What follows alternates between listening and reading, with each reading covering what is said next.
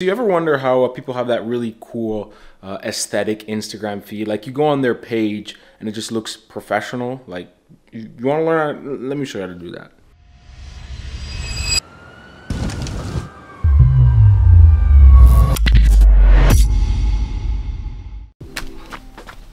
It's a pretty day outside, so we're filming this outside. Actually, I'm gonna take this.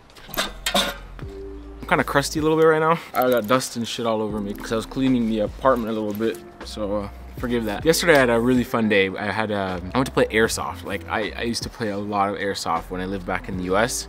And my friend who lives down here in Montpellier has like a group of friends and they go play airsofting in these pretty cool woodland maps. And it was really fun. So I had a lot of fun yesterday, even though I got shot like right in the head. I don't know if you can see it, it's still kind of there. It's like a dark spot. Anyways, in this video we're talking about Instagram feeds and keeping a consistent one, or more importantly, like keeping an aesthetic looking one, because a professional Instagram feed just looks good. The first thing we're going to talk about is how to plan it out, because you have to plan it out. When you're trying to keep a consistent Instagram feed, you usually take pictures kind of ahead of time and you organize it in a grid app. So the app I use is called Preview. It's one that's been shown to me and I like it. It's really simple. You pretty much log into your Instagram in the app itself, so it shows you the pictures you've already posted, but then it allows you to add pictures and rearrange them, so you can pretty much plan out how your grid is going to look in the future, because you have to plan ahead if you want that consistent look, because you need to make sure the right pictures are next to other pictures that match it, you know, in terms of look. So I recommend you download the app, and if you have some pictures already you plan on posting, put them in the app and kind of just see how it all looks. So once you have the app, let's think about taking the pictures themselves. What do you want the pictures to look like? Now, there are a lot of common Instagram feeds. Right now, a really common one is that, you know, that nude Instagram model type one. That's actually the one that my girlfriend uses. Now, there are a few things to keep in mind when doing this. You want to have a consistent look. Now, when getting a consistent look, there are a few different variables you need to focus on. One, the camera that's taking the picture. I will pretty much never post a picture taken from an iPhone or any camera like that, because it just won't match the same look in terms of image quality, contrast, and sharpness that you get with a professional camera. And that's why my Instagram feed has a professional look, because it's taken with a professional camera. And it's the same thing if you shoot mobile. Like my girlfriend, she shoots mobile pretty much. So all the pictures she takes of her with her outfit pictures or aesthetic pictures in Paris, they're all taken on a phone, and you can tell because the iPhone has a specific color science, a specific look to it, where it renders the colors in a similar way, so that when you put it in the feed all together, it looks pretty consistent. So you want to think about what tool you're going to be using to take your pictures so that you can keep that feed consistent.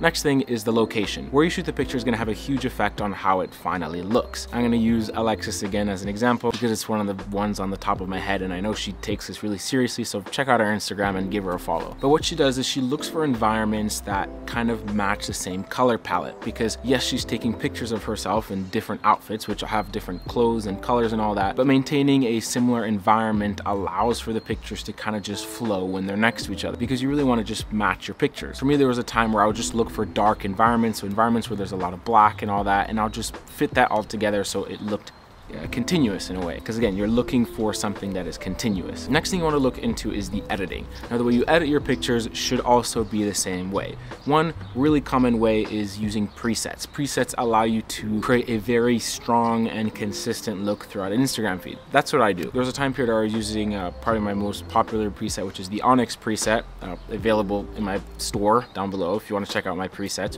And this allowed me just to get a really consistent Instagram feed, pretty much regardless of where I took the picture or what I took a picture of, because I could just slap the preset on, minor adjustments, and it would just match the other pictures. So yeah, having a preset or two or three presets which kind of all match together now, because actually right now I'm not really pushing one preset. I don't just use the Onyx preset. I mix it with my Ignition preset, my what else is there? The Vine preset, the Cream preset, and a few others I'm using right now, so that I get a generally consistent look. Because you can have a consistent look that's very harsh and like every picture looks pretty much exactly the same as other ones.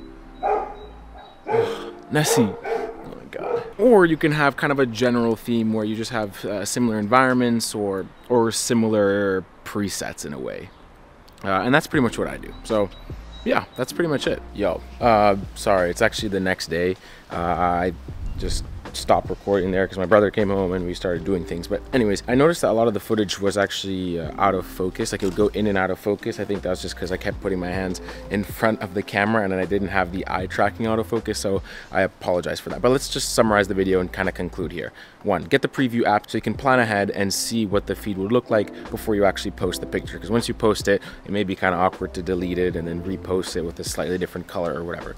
Second of all, use a consistent device to take all your pictures, or at least try the best you can so that you have a similar look off the bat, because every device has a different color science, dynamic range, and just overall aesthetic. So try to be consistent with that. Finally, use a consistent editing technique, whether it's through presets in Lightroom or whatever you use in Visco or whatever. Just use a consistent look so that all your pictures come out the same way.